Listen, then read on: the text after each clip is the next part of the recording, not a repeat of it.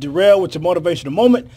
Today it's going to be real short today. I just wanted to let you know that the decisions you make today affect your tomorrow, right? I know that's something that you guys have probably heard a million times, but I just wanted to reiterate that everything affects everything, right? The decisions you make today are going to affect your tomorrow. The decisions you make tomorrow are going to affect the next day, and so on and so forth. So be careful in the decisions you make.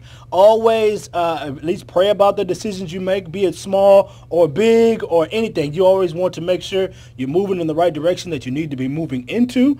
Know that everything affects one thing affects another, so you want to make sure you're always in line with whatever your purpose is. You also want to follow your passion, but you don't want to go into it blindly, right? You want to be able to make sure you're making the right decision, you're moving forward in the right direction, and you want to do everything with a conscious effort, right? And you want your intentions to always be good intentions, right? You don't want to go out and purposely do something that's going to harm someone or say something that's going to intentionally harm someone, because you wouldn't want that to happen to you, right? You wouldn't want someone to sow a seed into your life with intentions of you not to be successful. So you want to be able to make sure you're governing and you're managing the things that are in your mind and the things that are coming out of your mouth, because that is something that is very important. What you say and what you do and what you think affect everything that you do. So you want to make sure you are always in line. You are always at least being as positive as you can. And I do want you all to be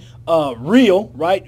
Air quotes around that. I want you to be real. And sometimes you may have to be blunt, but I do want you to be mindful of how you say things and in the manner of when you say things, right? So always think before you speak and understand that the decisions you make today will affect your tomorrow, and they will affect the people around you. So your circle of influence will get affected by a decision that you make. So keep that in mind also. I mean, you have a group of friends and you may be the one logical friend that everyone goes to, and the decisions you make will affect them, and the decisions you make will affect your family, right? If for the single moms and the single dads and not so much even then the families, right? It'll affect them too. If the dad makes a decision to move, then the whole entire family has to move. So, or if the mom makes a decision to get a better paying job and without discussing it with the husband first, at first he may feel some type of way about it.